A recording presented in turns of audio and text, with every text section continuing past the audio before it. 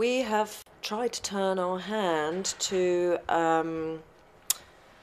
not comedy, but making a spoof documentary about ourselves, and basically in it, it celebrates all the things that people have criticised us for over the years.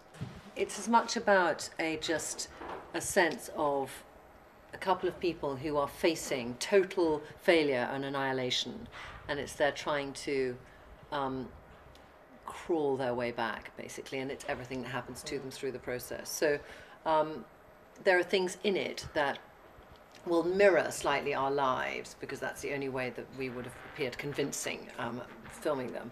But a lot of it is a scripted comedy, and we ad-lib in it, but we have actors around it, and there's an arc to a story, and there's a, you know, a sense of what you need from each scene. So, you know, there are moments where our agent fires us, we're fired by a contract that we were going to make a lot of money from, you know, friends leave, we have to find a new agent, he's appalling, you know, we do focus groups, they're terrible, you know, so there's all these things that happen which could easily happen to us. Some things have been close to what have happened in our lives, but most of them are set up.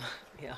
But the focus groups were not set up at all, and we were watching the focus groups from this room, and there was a link, TV link for us to watch, and first focus group came in and they were so rude about us. It was more, and so that was not set up, that was absolutely genuine.